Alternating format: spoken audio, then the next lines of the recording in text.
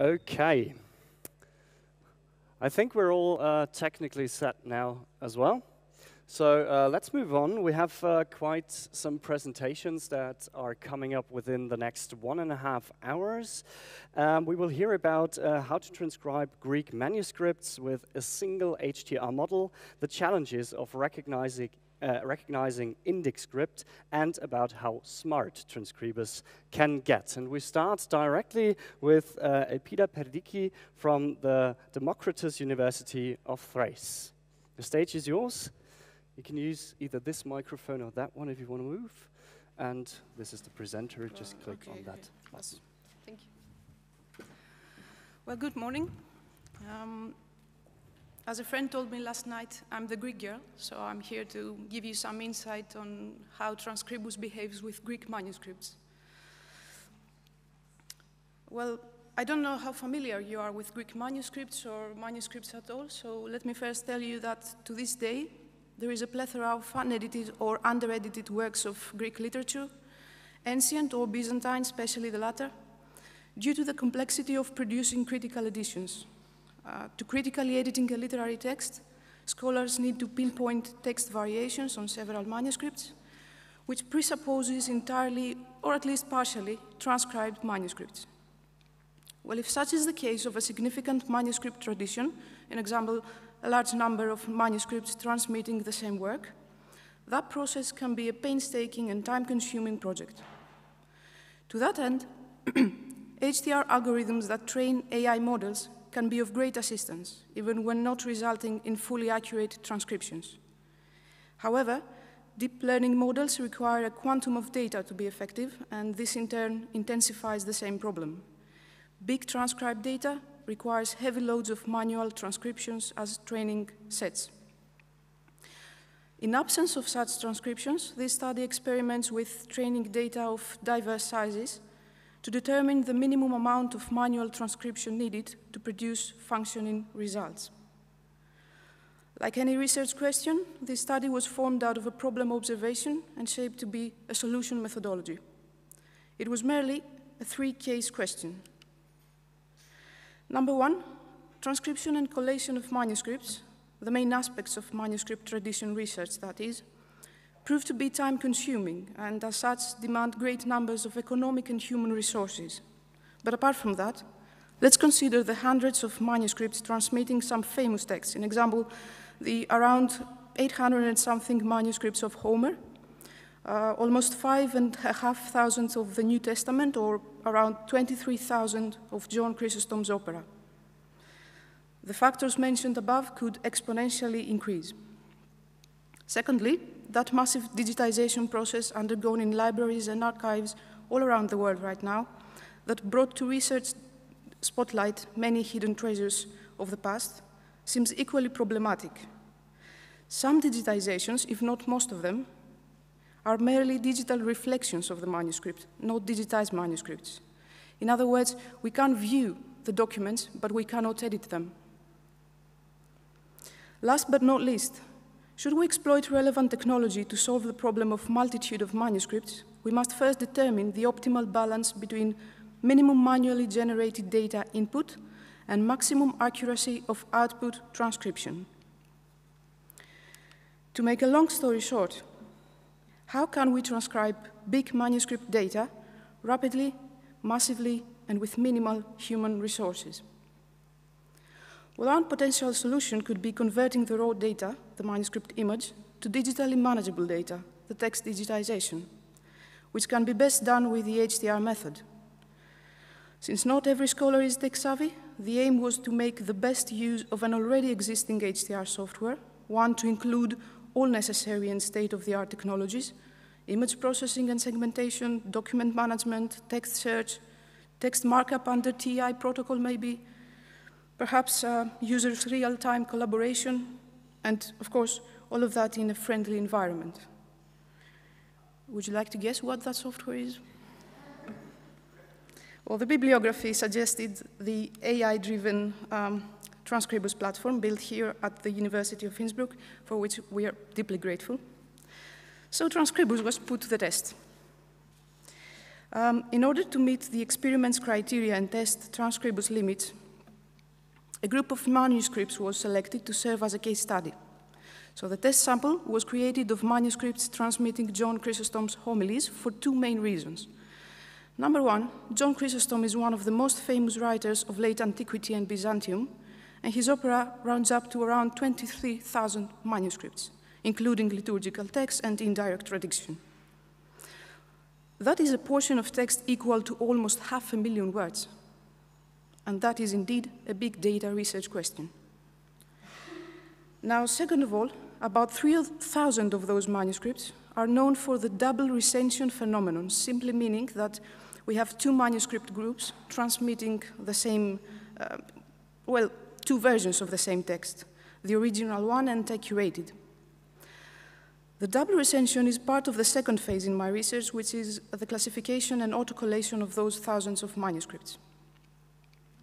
Now, with a representative sample of 11 disparate manuscripts, dated from 10th to 14th century and transmitting Chrysostom's first homily on St. Paul's epistles to Titus, a transcription of 29,228 words, experiments on Transkribus began with a complete diplomatic transcription of those manuscripts and an HTR models training, evaluated on CR, character error rate.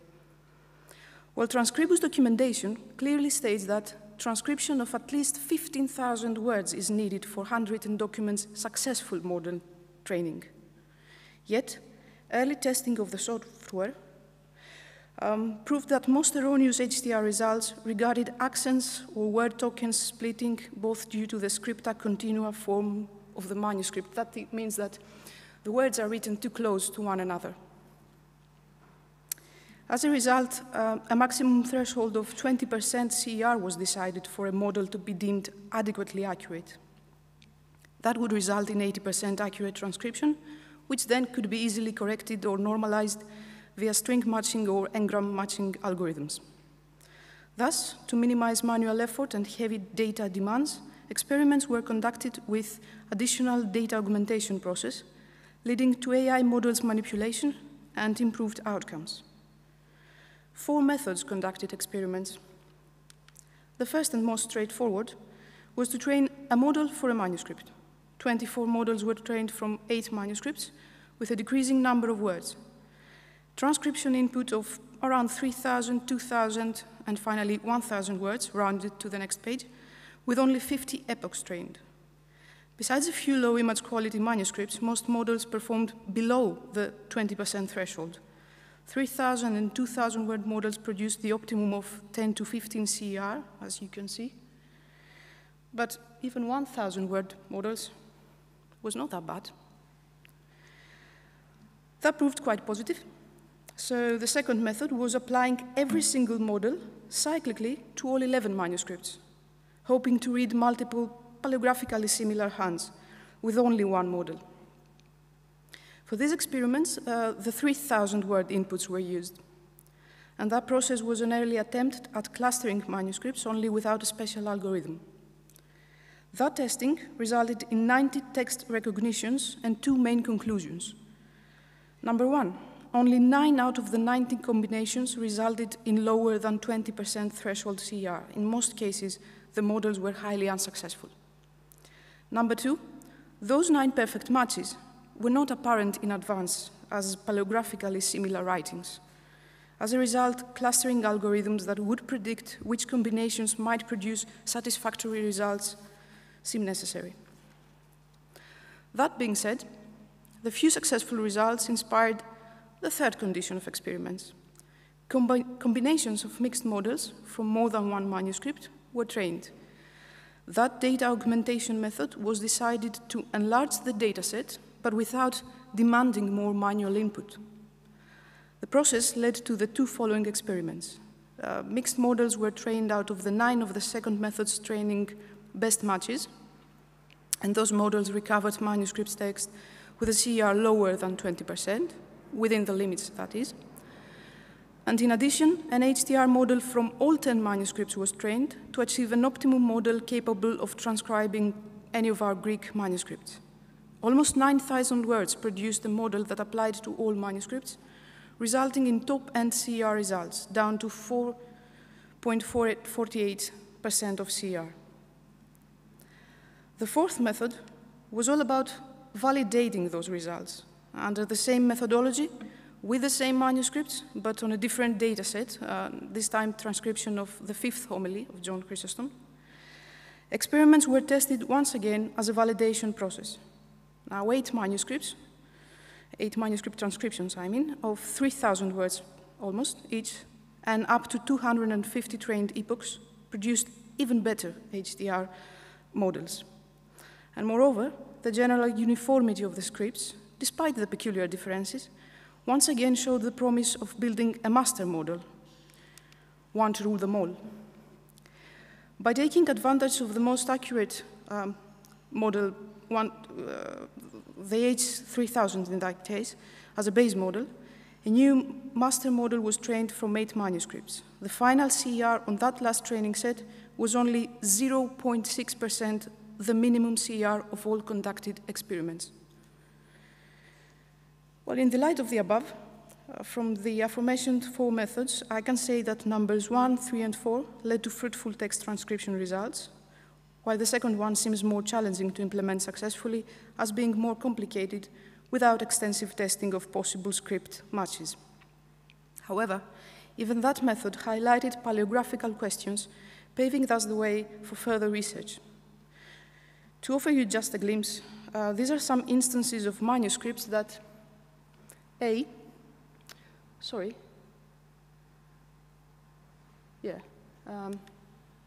it is. They were matched as similar scripts by the HTR, which it's not apparent to the naked eye. I don't know if you find that similar. It wasn't for me. B, despite a particular writing style resemblance, the model's performance was poor, and that was the case for the majority of the mixed models. And now C, a peculiarity of Greek manuscripts. Well, some of them are written not on a baseline, but from a hanging line. Well, although the automatic layout process, as you can see, accurately recognized the dependent line traces, there was an attempt to adjust the unusual manuscript to a normal baseline. And as a result, the manuscript was turned upside down because HTR was not guided to expect such an occasion. 2 were the main factors that affected HTR performance. The first one was the deliberate low number of transcription data, and the second one seemed to be the image quality. The latter is unfortunately beyond our control unless standard and strict digitization protocols are applied in every digitization project. On the contrary, data augmentation as a means of manipulating neural networks might overcome the lack of data. Nevertheless, as shown in the last method's experiments, the multiplication of training data alone does not suffice. Data augmentation should be best used as a process of model fine-tuning and enrichment of pre-existing knowledge, as in any form of training, after all. Now, to sum up, this case study proposed a solution for researching or editing authors and works that were popular enough to survive in hundreds, if not thousands, of manuscripts, and is therefore unfeasible to be evaluated by humans. Through innovations like the Transkribus platform, successful HTR applications are no longer wishful thinking. Using the appropriate methodology, auto-transcription can enhance and accelerate philological research that would bring to light archived treasures of the past. Big data are indeed crucial to machine learning projects, but when properly handled, less could be more. Thank you.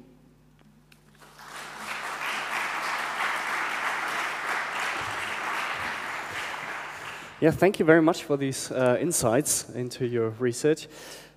Questions? Yes, no, maybe? I don't know. No questions? Yeah, we've got here one at the front. Please just use the microphone, because as we're a hybrid conference, the people on the screens also want to hear you. Yeah, it's a very practical question. When it comes to accents, which seems that was quite a hard part to kind of teach to your models. Like the segmentation, do you usually include, when you do the baseline, do you usually include that with the, because sometimes in my case the accents are outside the picture basically, so I need to expand the baseline, which looks only at the... I had quite a similar problem with ligatures that were superscripted. I can't give you a straight answer.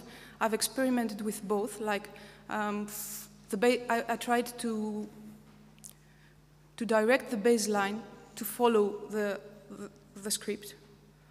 And I've tried to just automate layout process, and both worked fine. So I can't give you a straight answer on that. But it's not that you built like two different lines, it was a continuation. Sorry? It's not that you built two different lines, it was a continuation of the same line. I only built two different lines when I had marginalia. Otherwise, I thought it would be practical to continue the baseline because it's the same line. Maybe the model could be trained to understand that sometimes the script is not, you know, on the proper baseline, but could be traveling all around. That's... Right. Any more questions? Okay. Yeah, we have one question online from, excuse me, my pronunciation, Farzin Shakebaneyat. The question is, has there been an approach to do handwriting comparative analysis using these models you explain? Sorry, I couldn't hear you well. Has there been an approach to do handwriting comparative analysis using the models you explain? I'm deeply sorry. There's an echo and I cannot understand your words.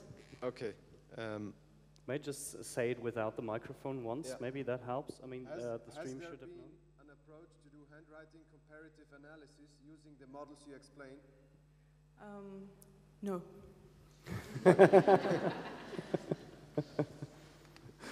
Simple answer to that. Yeah. Right, any more questions? Another one online. Perfect. Could you please comment on the way you calculate the learning breakpoint of the fine-tuned models? And please do it with the microphone once more. Like they can read online. Ah, yeah, they can. Sure. The learning progress, you said? Yeah, the breakpoint of the fine-tuned models, so during the process. I'm sorry, The break point of the fine-tuned models, is that what you're saying? It's like, could you please comment on the way you calculate the learning breakpoint of the fine-tuned models? Okay. Well, if I understand correctly, I combined all manuscripts, all my data set. I trained the model, and I used as validation pages from all manuscripts, if that's the question. That's not mine. Okay. Right, we've got another question here. So, Sarah, if you could hand over the microphone, that would be cool. Thank you, Elpida, for a really good talk. I thought that was a kind of curious result that the machine thought that certain scripts were similar and others were dissimilar. I wonder what Greek paleographers would make of the machine's different classification of what counts as similar scripts and different scripts. It's not really a question, I'm just curious because I'm not a Greek manuscripts person myself. Well, one thing I can say about this is that to me is a huge debate because when it's up to paleographers, it's more like a personal opinion. Well, regarding experience and knowledge, of course, but nowadays there are algorithms that can do stylometry, I think it's called, and can predict to the point every detail of the script. So I'm not sure if maybe humans could evaluate the algorithms, but AI could be better at that process.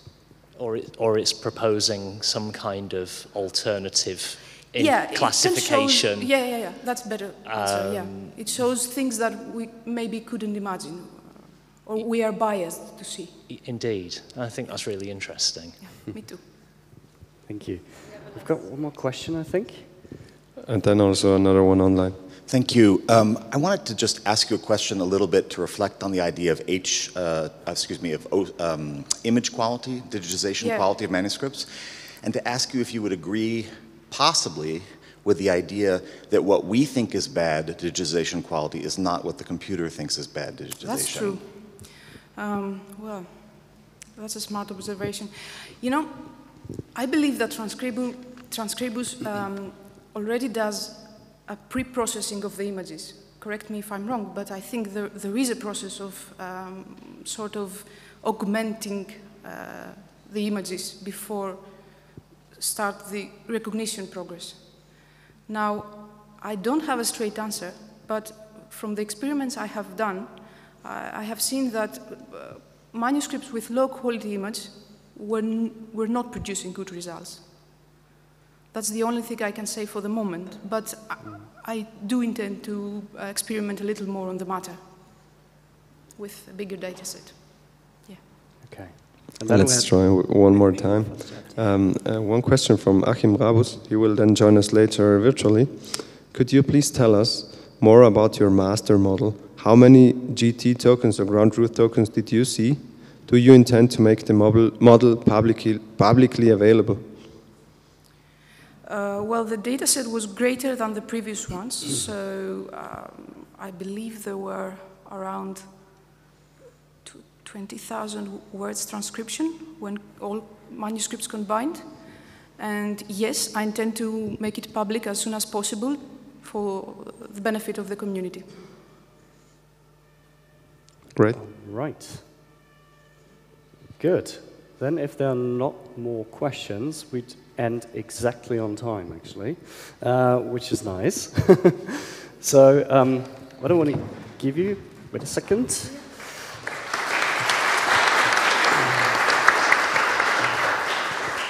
Some of you have already seen them. We've got these Transkribus cups here. There it is, beautiful one. And yesterday we gave them to the speakers privately. This time we do it on stage. Okay. Hey y'all, thank you very much. Better than Oscar, so thank you to my parents. That's a statement.